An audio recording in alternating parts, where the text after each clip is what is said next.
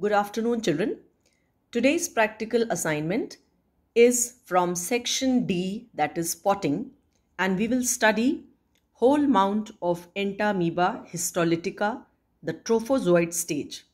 When the school reopens, we'll be studying this by means of a permanent slide. So on a new sheet, you will write down today's date, 23rd of August, practical number as usual in pencil, because this would be changing towards the end while making index.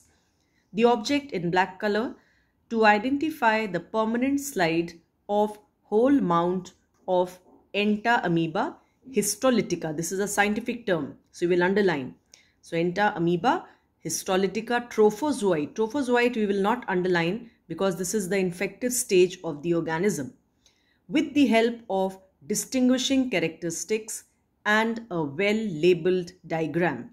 So this would be your heading, children. And then your work goes like this. Your heading, whole mount of Entamoeba histolytica trophozoite, the permanent slide, and from page number 121, right? In your practical books, this is page 121.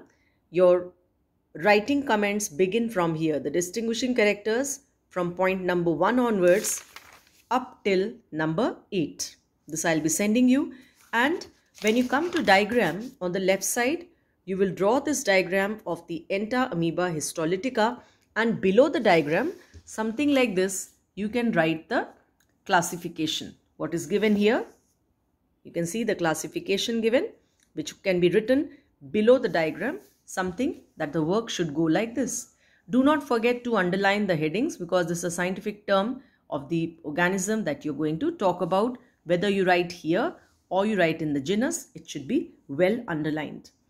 Now let us discuss this. We have recently studied the chapter on diseases. We are still on with the chapter right now, but this topic was recently completed on amoebiasis. Now this organism, Entamoeba, enters our body through contaminated food and water. And the place of infection, it infests the upper part of colon, that is a large intestine, cecum, colon and rectum if you remember, so the middle portion of large intestine, and the lower part of small intestine, causing frequent diarrhea or constipation.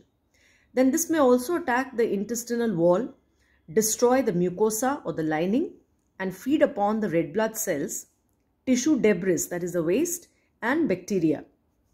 It causes ulcers or abscess in the intestinal wall, and the ulcers sometimes burst, releasing the blood and mucus which comes out with the stool, causing amoebic dysentery, right? So this is what your practical study is all about.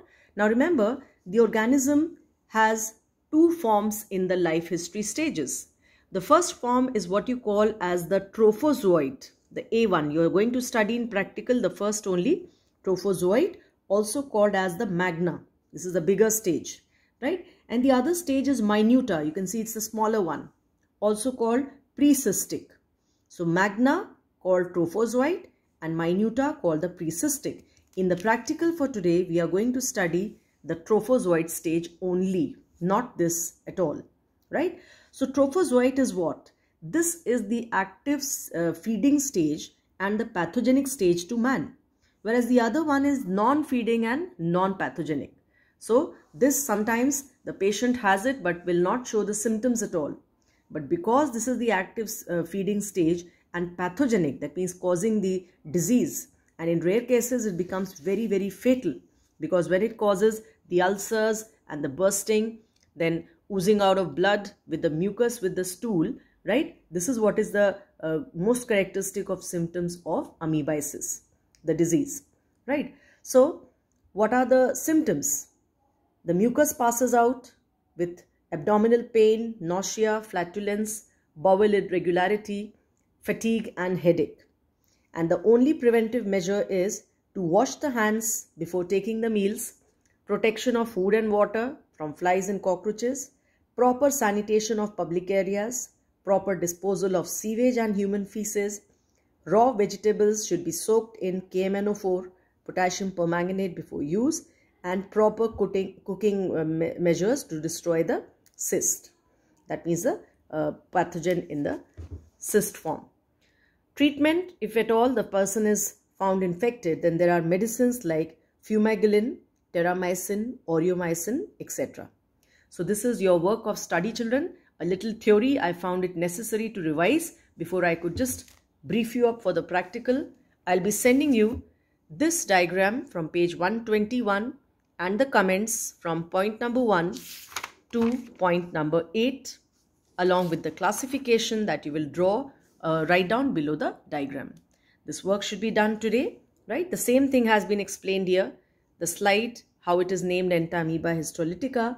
It's a microscopic monogenetic. That means it completes a life history stage in one host, that is human being. Endoparasite of the colon in humans, causing intestinal amoebiasis. 3 different forms have been mentioned. Trophozoite, the infective stage, which you are studying.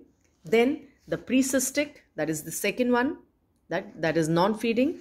And the cyst or the cystic form, which enters the body by means of contamination. This occurs in complete life cycle in the 3 phases. Trophozoite, also called magna, is mostly active and motile, and the feeding form causing amoebiasis. The same thing, what is being explained, found in mucosa and submucosa of colon of humans. The plasma lemma is thin, elastic and semi-permeable. Which plasma lemma? We are talking of this outer boundary. Is thin, elastic and semi-permeable. The cytoplasm, as you can see, is divided into 2 regions. Outer is ectoplasm, inner is endoplasm. What is the difference? Ectoplasm is agranular or without the granules, whereas endoplasm is granular, and you can see there are large number of granules, right? Then what you can also see is various food vacuoles, right? Then there is a nucleus here. Contractile vacuole cannot be seen, children. As you can see, there is no contractile vacuole at all, right? So the plasma lemma is thin, elastic, semi-permeable, and the cytoplasm remains differentiated into outer agranular ectoplasm and inner granular endoplasm. The endoplasm contains a nucleus and food vacuoles. Contractile vacuole, however, is lacking. The parasite moves with the help of broad and blunt pseudopodium, that means false feet. Pseudo means fall, podia means feet, which is developed at the anterior end. So this is the pseudopodium, single blunt structure, right? And this helps in the movement of the organism. Then finally, the precystic or minuta is comparatively smaller, spherical, non-motile and non-feeding form. It is similar to trophozoite, but does not produce any disease. Food vacuole and contractile vacuoles, however, are absent. So just now I explained you how the minuta is the non-feeding stage and the non-pathogenic stage, though this is similar to trophozoite, that is this one. But this will not produce any disease, right? And this is your work for today, children. I'll be sending just now one simple diagram with proper labelings. No figure numbers at any stage, children. Please do not write, right? This will be the only heading, and write complete name, Entamoeba histolytica, and start writing with the classification and the comments in 8 points. So that's all for just now. Your assignment date, I'll be posting today's 23rd, 24th, 25th, and so 26th by night. By 10 o'clock, you should be posting your assignments, right, for submission. That's all. Thank you.